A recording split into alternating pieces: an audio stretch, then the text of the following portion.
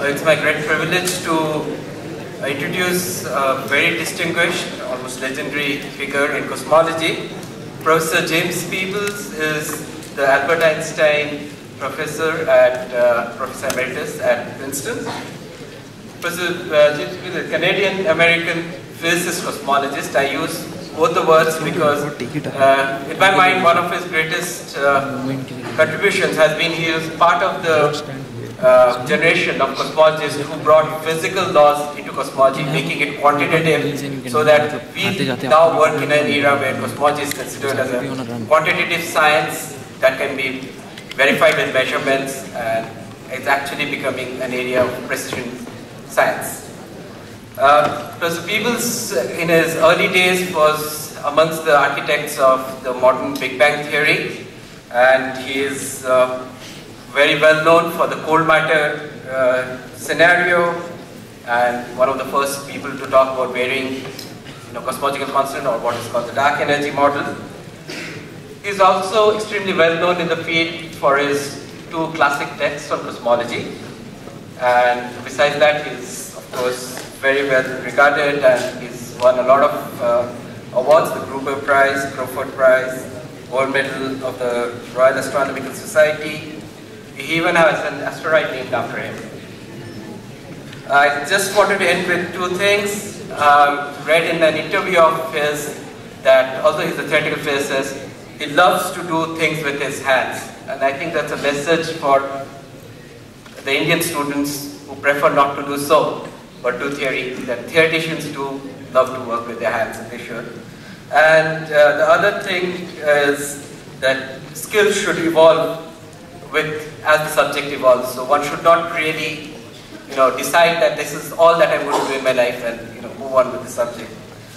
So having said this, let me invite Professor James Peebles to deliver his lecture.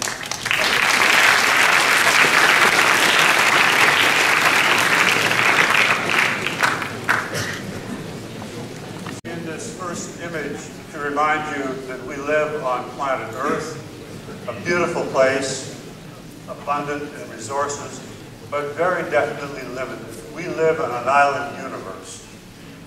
We're not alone. Here is another planet orbiting the Sun. Well, the planet Jupiter. It has a core with composition similar to that of the Earth, then a very deep layer of mostly hydrogen and helium. You're seeing the surface of that atmosphere, and you're seeing patterns generated by the flow of gas at the surface of Jupiter. Thank you. And you see here the great red spot. It's good to have a pointer, but I don't know how to make it work. Never mind. I have very long arms, and I will remind you that that great red spot is a tropical storm. You see the wonderful vortex lines running away from it. You have seen similar images if you looked at storms on the surface of the Earth. The big difference is it's a much larger storm, and it has lasted some 400 years. We have a moon. It is rocky, the surface marked by collisions by the interplanetary debris. Jupiter has several moons. Europa has a surface marked by cracks. It seems from ice that is floating on water in this moon. I pause to reflect at this point a lesson that is obvious but yet very important. Go to a different place where conditions are slightly different. You are apt to see surprising new things. We are not alone in our solar system. Here is a map. Oh, I wish I could use this thing. What shall I do? Or should I?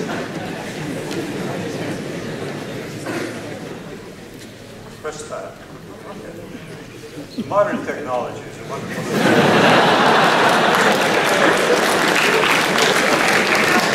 I am showing you here a map of the nearby stars.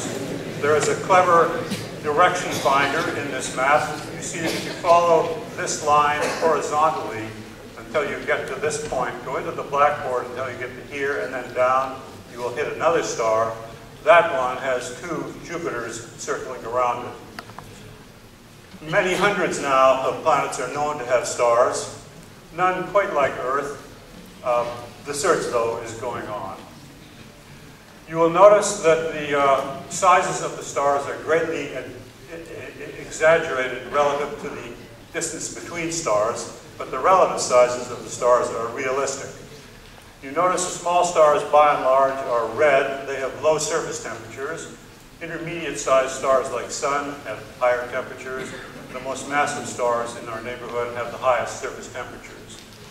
A massive star shines brightly, burns its nuclear fuel rapidly, and explodes, leaving behind debris. Next to that bright star in the middle is a white dwarf, a star that began as perhaps twice the mass of Sirius, that evolved very rapidly, lost much of its gas, and ended up as a compact white dwarf with composition mostly carbon and nitrogen. It is in a quiescent state, but it's dangerous, like a stick of TNT.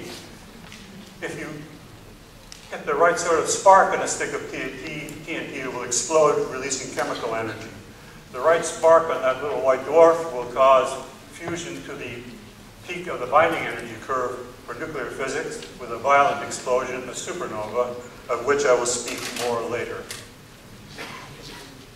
Here is a picture of the distribution of the nearer stars across the whole sky. Oh no, sorry, I must remind you that there are more massive stars. They tend to live near where they are formed because they don't live very long. You see here a gas cloud. It contains a little dust in it. The dust obscures light.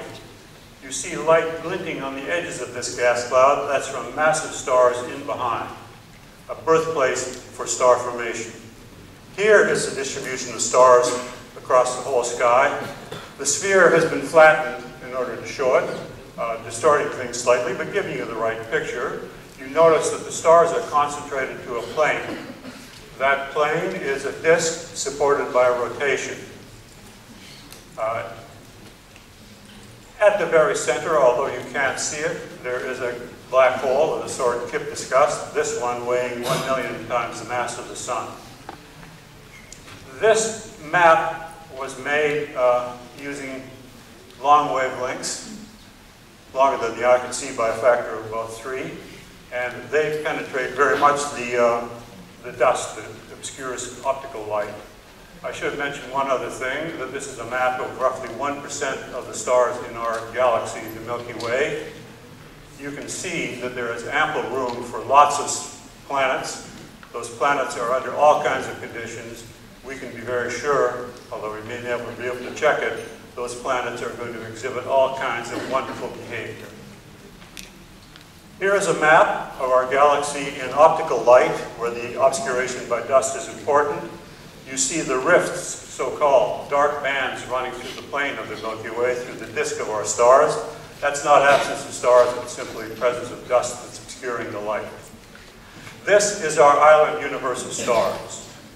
We're not alone. Here is another island universe of stars with properties very much like our own, seen face on, supported by rotation, the lines being marked out by dust that obscures starlight. The dust settles onto the disk. Where the dust is able to extinguish the starlight, the stars also must be on the disk. You can see, I hope, very close to the center, you can trace the dust, which is to say, the stars are in a flattened disk. This is a giant whirlpool, supported by rotation almost all the way to the center. At the center, there may be a black hole. It may be as massive as that of the Milky Way, but it's not known, not enough resolution yet to see what's at the very center of this galaxy. Here's another galaxy, again very flat. This one's seen edge on. You see how wonderfully flat it is. Typically also slightly warped. And you also see a stream of light. Apparently, smaller galaxy passed through this thing, got torn apart by tides, left its light, the stars in this faint companion spread out along this beautiful arc. 1% of the light of this galaxy is in the stars rising out of the disk in these streams, 1%. Other galaxies have considerably more stars out of the disk.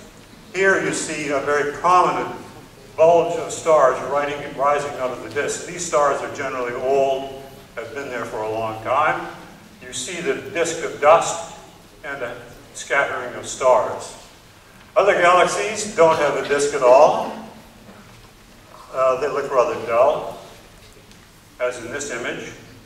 It's pure bulge, a smooth distribution of stars rising up to a very tight concentration in the center, at the center of which, in this galaxy, there is a black hole with 1,000 times the mass of the one in the Milky Way, that is to say, around 1,000 million solar masses. These black holes can be active. Gas is being shed by the stars in these galaxies as they evolve. The gas tends to settle to the center, where it gets very tightly compressed in a disk, sheared and distorted to the extent that you can compare to the effect of squeezing a tube of toothpaste really hard. What happens? A toothpaste will squirt out one end, and here you see a jet of relativistic matter emitting radio and optical radiation coming from the central black hole of this giant galaxy. Galaxies like to be together. Here is an example of a concentration of galaxies. Burned out at the center is the very central part of the cluster, in which the density is very high. The distribution of stars in density flares out, rising toward a very tight central portion and then flaring out into a mess on the edges with no discernible edge. It is very similar to the distribution of stars in one of those disk-free galaxies. It is called a rich cluster of galaxies. We may also call it a galaxy of galaxies. Here is a picture of this galaxy of galaxies in front of the broader distribution of galaxies across the sky. This is about 45 degrees of sky, where the sky is fairly clear, normal to the plane of our galaxy. Where the image is bright, you are seeing a fair number of galaxies. Where the image is faint, you're seeing relatively few. Here you see this galaxy of galaxies in the foreground. This is the general texture of our universe. You will notice here something new, namely, as we went to larger and larger scales, we saw a new structure. Here, as we go to larger scales, we stop seeing new structure. This part of space is a lot like this part. This is the new development, the absence of new developments. And it is the key to the notion that we can make a theory of the universe. If, as we went to larger scales, we always saw something new, then we could never hope to make a theory of the universe. It would only be a theory of this or that level in the hierarchy of structure. Because we stop seeing something new, we can make a theory of what is happening here. It'll be the same as the theory of what's happening here. That is the whole point of our endeavor of cosmology.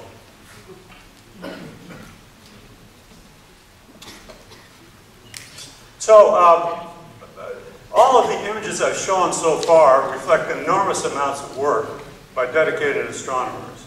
And I thought it is good to pause to consider one of the people who did much of this work, Donald Shane, former director of the observatory on the west coast of California at Lick Observatory. He, in the 1950s, with his colleague Carl Wirtanen, identified the million galaxies of which I showed you a section. In those days, one didn't have high-speed computers or fast detectors. They found the galaxies by scanning microscope on photographic plates. They recorded the data on paper. A copy of their data sheets is shown here on a top shelf in my office. They had no reason to think that anyone would ever be able to deal with a million numbers in those days before high-speed computers. Yet they took the data with such care that when high-speed computers came along, we, mainly clever graduate students, including Jim Fry, Ray Siniera, Mike Seldner, Bernie Siebert, off scale, could take those data and make that beautiful plot and show it to Donald Shane and ask him, so is this what you saw? I remember vividly his words, I was looking at this one galaxy at a time. This is the fruit of the unselfish endeavor. It took them 10 years. No reason to think the data would ever be used, but they took the data and it was used, and we got a thing, I would say, of beauty. a new picture of the texture of our universe. So now we come to the notion of an expanding universe. I give you this illustration from 1930. It hasn't changed in concepts. Imagine we live in 2 dimensions rather than the 3 of reality. Imagine those 2 dimensions are the surface of a sphere. So we are ants, we can crawl on this surface. There is no outside or inside as far as we're concerned. Imagine this sphere is expanding. It's a balloon being blown up. I'll discuss later this label and this curious figure. Notice that we are not expanding and our galaxy is not expanding, but it is the distance between galaxies that is increasing. You sit on a galaxy, you look at the neighboring galaxy, and you see them moving away from you. You see that the more distant the galaxy, the faster it's moving away. You can be able to say, therefore, the universe is expanding and it's expanding away from me. But of course, another galaxy, observer on another galaxy, would just see the same thing. The galaxy is moving away from that observer. The more distant the galaxy, the greater the recession rate. Everybody, it's a democracy, everybody may say the universe is expanding away from me. In a pattern that was predicted before it was discovered, here are some figures from that discovery. Hermann Weyl, great mathematical physicist and a close colleague of Albert Einstein, had the tentative idea of expanding universe. That was turned into a mathematical solution to Einstein's theory by Alexander Friedmann from Russia. He had the misfortune, however, to be born a little too soon before the astronomers had established evidence I'll describe shortly that the universe really is expanding. The person who was born at the right time with the right intelligence and gifts and imagination to do this was Georges Lemaitre. This photograph 3 years before he published an outstanding paper showing independently discovered the solution of the Russian Friedmann and showing how this solution could fit observations that the astronomers were starting to make. We should recognize the astronomers in this story also. On the left, I think, is the start of this. Percival Lowell was born of a very rich family in Boston, the United States. He augmented his personal inherited fortune on the financial markets, but then turned his attention to astronomy. Astronomers honor his memory for his decision to build his observatory. He had that kind of money, in a very good site in the western United States, and to hire excellent astronomers to build instruments for it, and to use those instruments to make capital discoveries. Slipher was one of those astronomers. His capital discoveries, he showed that the galaxies of stars, those flattened things I showed you, are supported by rotation. He used the Doppler shift. Light coming to me from a source that's moving toward me, as its wavelengths scrunched together, shifted toward the blue. The light coming to me from a source that's moving away from me, as its wavelengths stretched, the color shifted toward the red. He saw the red-blue shift across the disk of the galaxy, showing that it is rotating. He also saw that the galaxies seem to be moving away from us. The whole light is shifted toward the red. The astronomer on the right, Edwin Hubble, at an observatory still further west in the US, on the west coast, Mount Hamilton, showed, Mount Wilson, right, showed that the pattern of that apparent recession of the galaxies away from us fits Lemaitres' theory. Here is some of the data on that fit. The prediction: apparent recession velocity should increase linearly with distance. Here is the discovery paper. Maybe not too impressive. It is deeply impressive to me that within 10 years it extended that relation and tested it out to recession velocity 10% of the velocity of light. And that it took until the year 2000, some 70 years, 60 years later, before the next factor of 10 extension was created, showing the large-scale recession motion and slight curvature, to which I'll return. So we have the notion of an expanding universe, and we have evidence of it from other directions, fossils from that hot Big Bang. Here is the astronomer George Gamov's idea, certainly after World War II. Weapons research during the war on nuclear bombs had taught physicists a lot about the properties of atomic nuclei.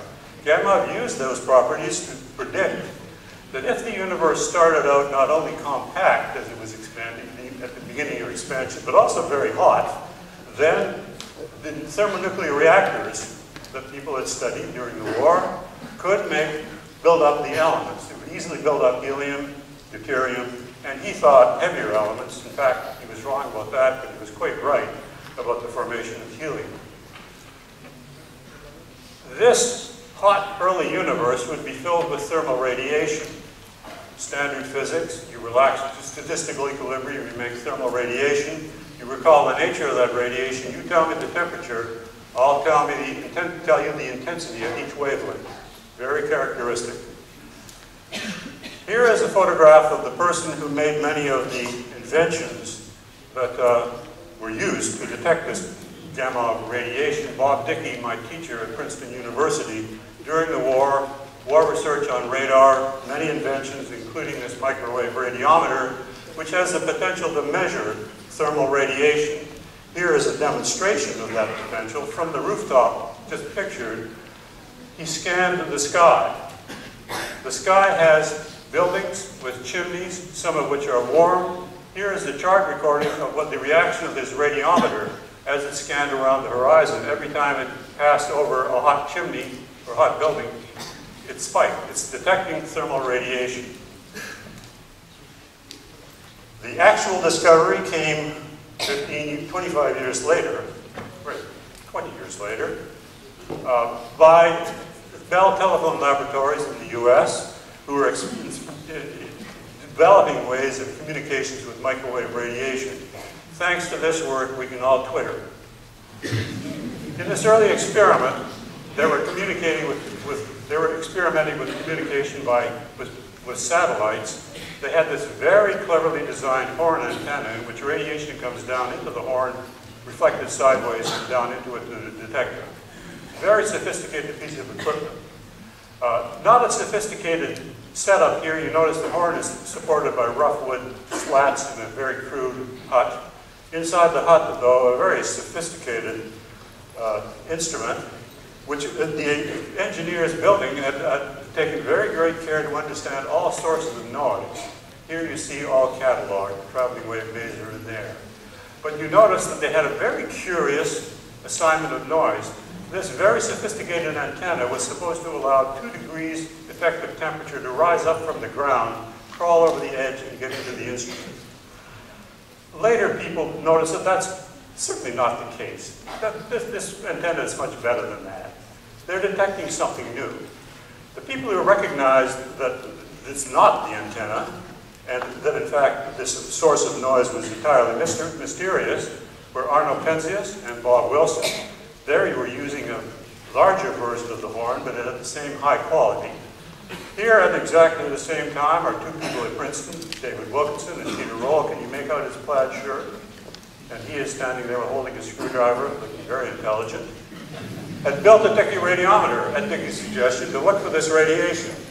When news of these 2 experiments was communicated, it was realized that the great problem Bell Labs had, and that these people were totally puzzled about, may be that they were detecting the radiation that the Princeton group was looking for. So here was a situation at the time, the discovery point, the Princeton point, a thermal blackbody spectrum.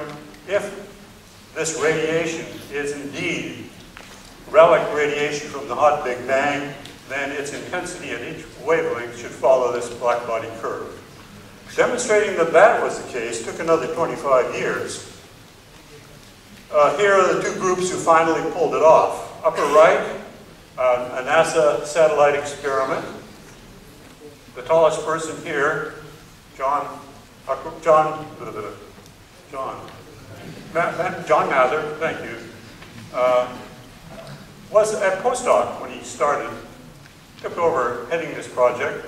The project took 15 years. During that time, he didn't have many publications. He had his whole career invested in that experiment, which was going to be put on a rocket and shot into space, and of course, with some probability, was going to fall over and explode, and he would have lost 15 years. A brave person, and well-meriting the Nobel Prize he received for this experiment. Here is a competition, a Canadian group. Here is Herb Bush, the leader, at the University of British Columbia in Western Canada. He used a rocket, in fact, he used a series of rockets, and in the latest experiment, latest version, he worked with Mark Halpern and Ed Wishnow.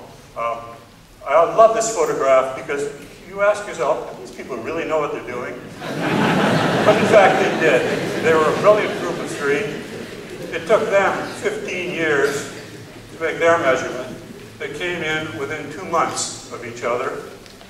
Here are their two results, either of which worthy of a Nobel Prize.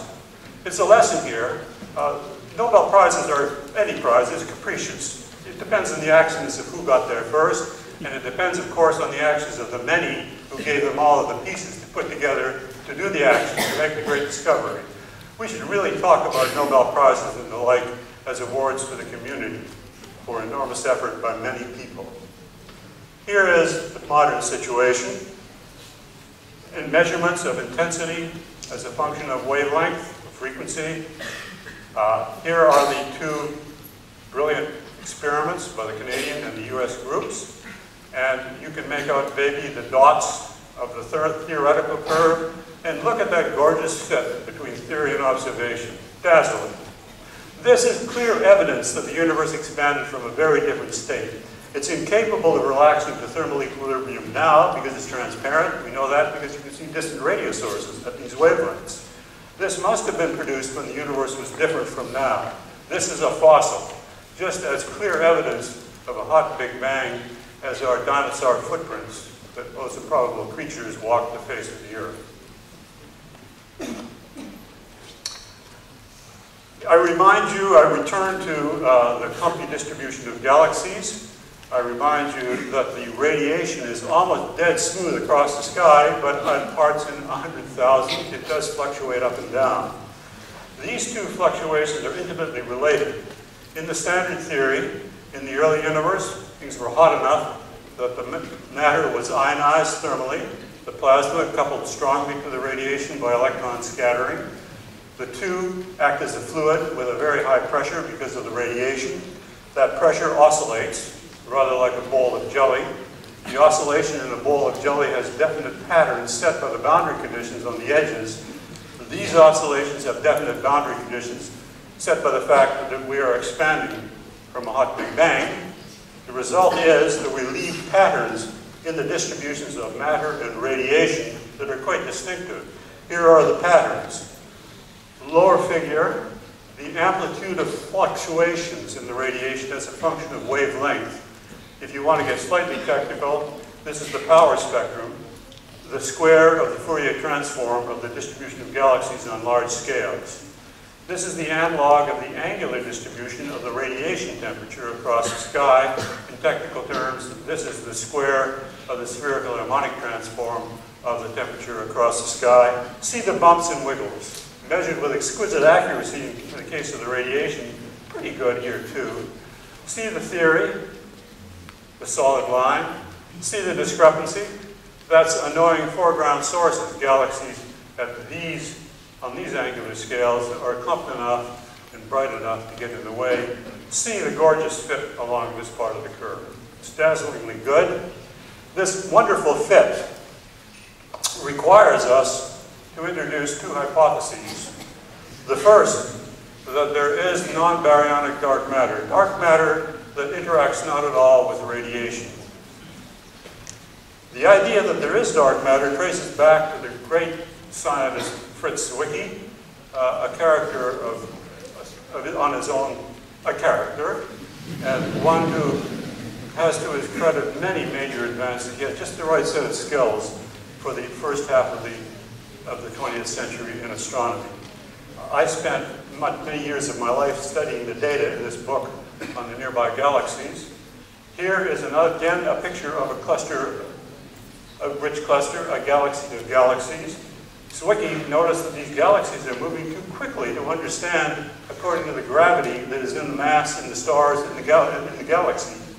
Instead, it seemed that this thing is dominated by mass not in the galaxies, dark matter. Astronomers knew this puzzling problem for years and slowly built on it. Here is Vera Rubin taking data on the mass distribution around a galaxy. Here the puzzle was that the rotation velocity of the galaxy is almost close to flat out of the outer parts of the galaxy where there's very little mass and where you would expect the velocity to drop according to Kepler's law if the mass were all where the stars is. Again, you needed dark matter to understand why the circular velocity was so nearly independent of distance from the galaxy. You needed a second thing, dark energy, or what used to be called Einstein's cosmological constant lambda. Einstein had taken it for granted that the universe is static. You and I may be transient phenomena, but surely the universe is forever. In order to fit his theory of general relativity into a static universe, he had to counter the tendency of gravity to cause the universe to collapse. He did that by modifying his theory to add a term known as the cosmological term, with the cosmological constant in it, noted by the symbol lambda, so here's a backward lambda, that is repulsive and serves to stop the universe from collapsing. It was Georges Lemaitre's great discovery that the universe, that condition is unstable. Disturb the universe a little bit, gravity will take over and start it expanding. That is the content of this comment by Professor Dr. Willem de Sitter, director of the Leiden Observatory in the Netherlands. Whoever blows up the ball, why is the universe expanding or swelled up? That is done by the lambda, Einstein's cosmological term. Another answer cannot be given. When Einstein discovered that the universe seems to be expanding and that his lambda term is no longer needed, he wrote, "Away with the lambda. It's not needed, it is ugly, therefore I don't want it." Lemaitre did like it. Here is a photograph of Lemaitre in later years with Albert Einstein. Here is a letter Lemaitre wrote to Einstein in 1947 saying that he, Lemaitre, is going to contribute to a volume, Philosophers, a library of living philosophers. That will still be on library shelves. It's a fascinating volume. Essays on Einstein and a long essay by Einstein. Lemaitre is proposing to talk about Einstein's cosmological constant and the arguments, now quite current, of why you should consider a cosmological constant. Einstein wrote back, we're fortunate to have that letter too. It was polite. He said, "You may very well be right," but the tone of the letter makes it very clear to me. He really meant to say, "You may be very well right, but I doubt it." He was right, though.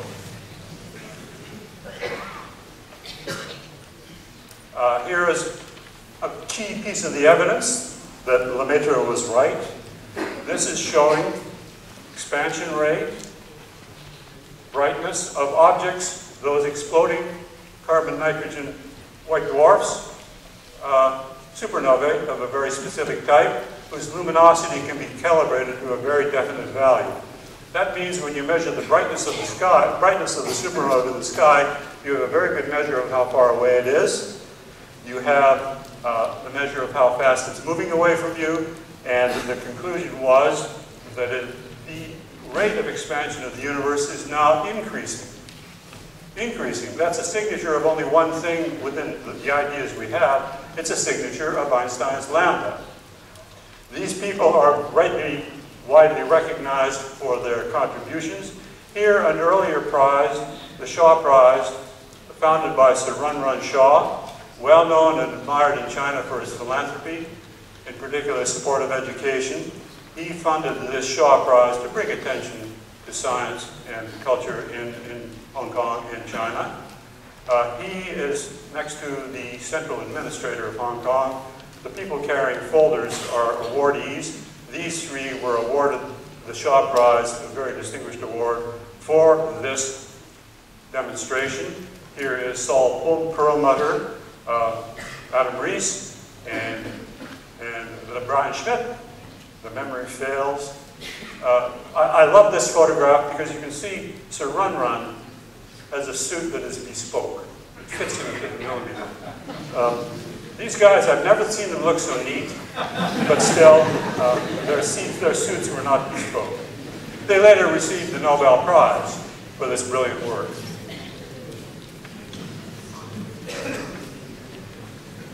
And I've lost track of time.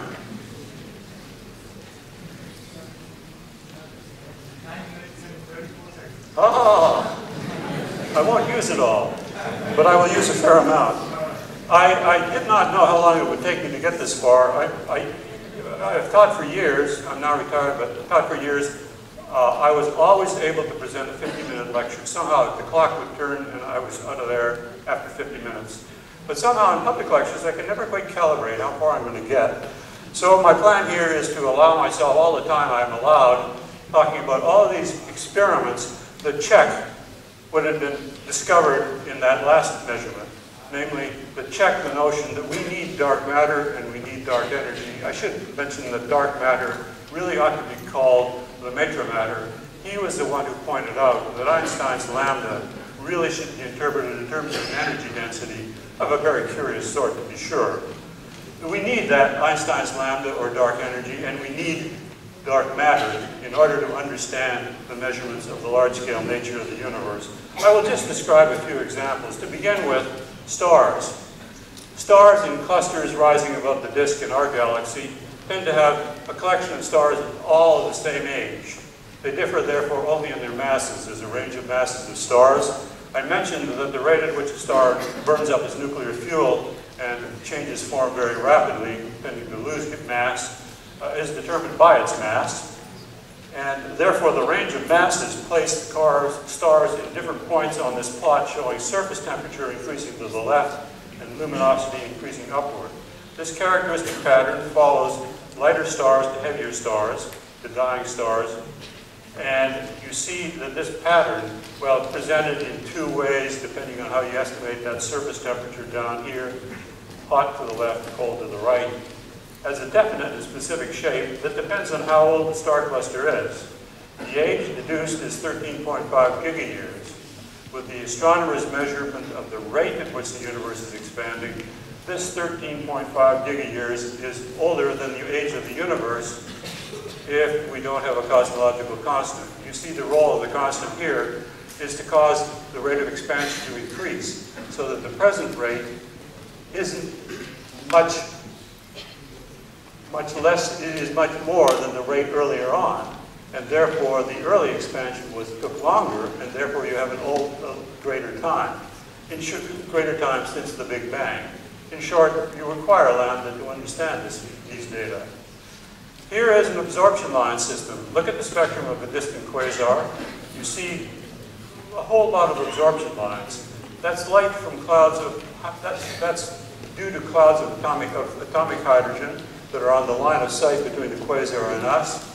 In each cloud of atomic hydrogen, you absorb the light at the resonance frequency from transition from the ground state to the first excited state. The lines are at different redshifts because they're at different distances, and recall the expansion of the universe is shifting the radiation to longer wavelengths. Here is shown one absorption line greatly blown up. It's shown that there is the hydrogen absorption line, and beside it, the absorption line for the heavy isotope of hydrogen, deuterium. The ratio of these two is determined by the theory of the hot Big Bang in terms of the mass density in baryonic matter, the sort you and I are made of. The baryonic matter required to understand this ratio is much less than the mass of all material in the universe induced from gravity. That's the dark matter that's required.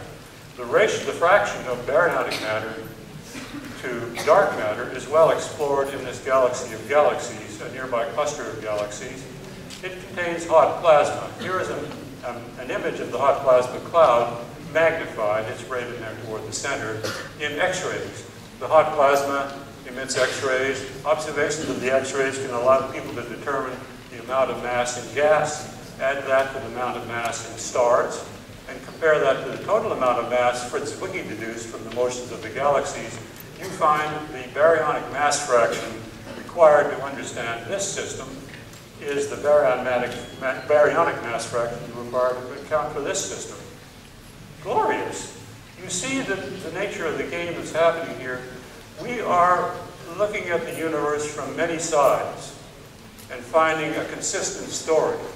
That is why, despite the fact that the dark matter is truly hypothetical, no one's ever seen it.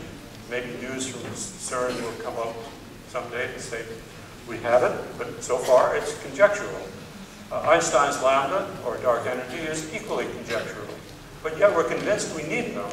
because we have looked at the universe from many different directions and found a consistent story. Everything fits together if we have those two conjectural materials. And so I think I will no longer fuss around with all of these. This is a rotation curve. Circular velocity is a function of distance from the center of the galaxy. Here is what you would expect if you had no dark matter. Here is what you get. You need dark matter there. Here, masses of clusters of galaxies, again, a puzzling story. A masses of those clusters of galaxies and how they're distributed. A story that's very hard to understand if you don't have dark matter and dark energy. And so I conclude with a few thoughts. To begin with, the evidence is convincing that our universe expanded from a hot, dense state, very unlike the state of the universe now, the main fossil being that thermal black body radiation. The evolution of our universe is well described by Einstein's general relativity theory. That, to me, is an absolutely astounding result. For you recall that Einstein invented his theory with just a handful of bits of information. He knew about electromagnetism. He knew from his special relativity theory about the notion of space-time. He put those together and created a theory that he could test only within the solar system. The solar system has a size of about 10 to the 13 centimeters. People are now applying that theory on the scale of the Hubble length, the edge of the observable universe, which is 10 to the 28 centimeters. The theory has been extrapolated by 15 orders of magnitude in length scale. The theory survives that extrapolation. It's absolutely dazzling. The power of ideas on occasion are so great. On the other hand, of course, one understands the power of ideas can be equally misleading. Einstein wanted to throw away lambda, but it's there. Although I have stressed that we have a very convincing network of evidence for the hot Big Bang described by general relativity theory, it certainly does not mean we have the final theory. The nature of progress in the natural sciences is clear. We make progress by approximations. We have a theory, we test it, we make a model, we improve the model by doing new experiments. I don't think it's going to be any different in this subject. We have a good approximation, but we are leaving lots of challenges for your generation, and those challenges almost certainly are going to be solved in part by you. Among them, what is the nature of the dark matter? What is the meaning of Einstein's cosmological constant? What was our universe doing before it was expanding? You may hear from Professor Dick Bond about ideas on that score. And what are the ingredients of a still better theory? My bet is there is a better theory, and I think it's up to you to find it. In short, I feel that I am passing on to you, the younger generation, a fascinating set of challenges to keep you busy. And I think it is clear from the historical record that you will make great discoveries that will lead to new challenges for the generation after you. Thank you.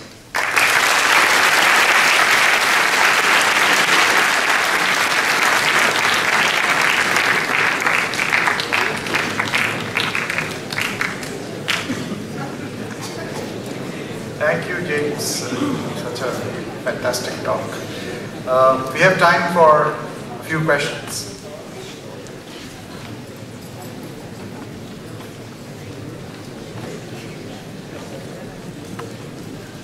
When you measure the velocity of the star using redshift, you're looking at the color and seeing how the color changed for the original color. But how do you know the original color of the star? One has in the star's spectral lines created by the atoms, the lines are shifted. So when I say color, I'm being imprecise. It is spectral lines.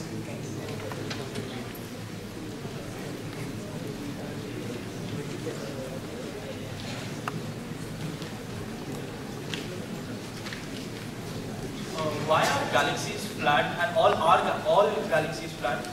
So why are the galaxies flat?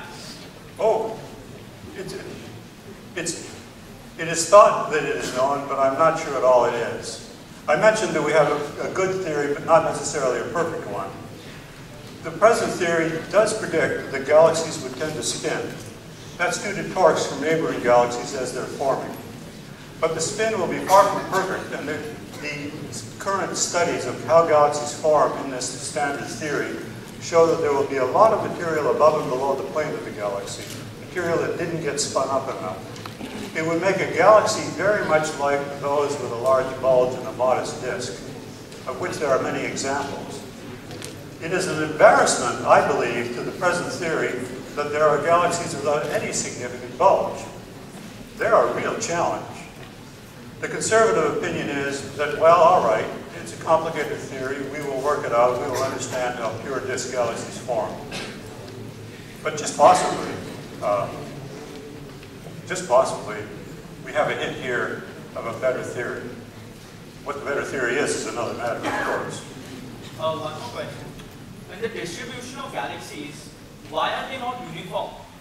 Oh, well, the same process that made a galaxy made that galaxy of galaxies, and in general, caused material to clump. Gravity attracts, and any small imperfection of the distribution of mass in the early universe grows through the attraction of gravity and becomes prominent. That part is understood.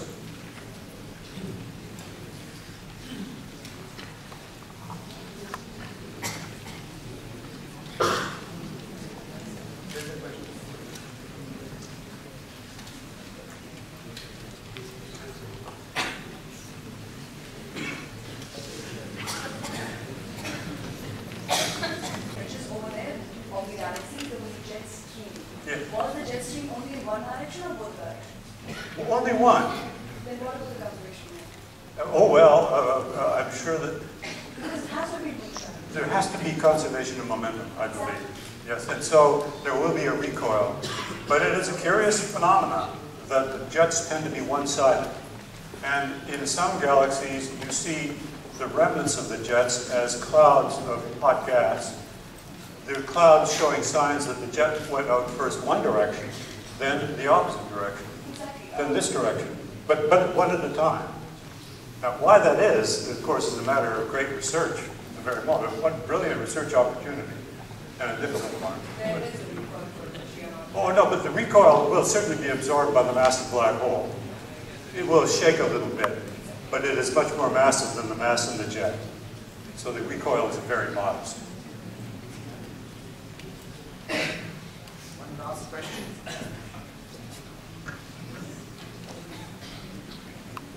What are your personal views about the universe actually? When it comes to Big Bang, the Big Bang was evolved from a singular point, singularity. And nowadays the string theories are telling that they are multi-dimensional. So what do you personally believe in? How is the universe? What's your personal opinion? Personal opinion, I do not believe the universe expanded from a singularity. So you support multi-dimensional? Well, I'm not sure I support any particular alternative to the singularity. I would love to see some evidence. Evidence is accumulating. We have a concept for what the universe was doing before it was expanding, inflation, which could be part of string theory. That theory is attractive. That concept is attractive. I wouldn't call it a theory because it's not definite enough. And I don't know of any firm evidence that it actually happened, though there are hints. Until we have much more information and it's being accumulated, I think we should just say, admit, we don't know what the universe was doing before it was expanding. Okay, let's thank Professor Peebles.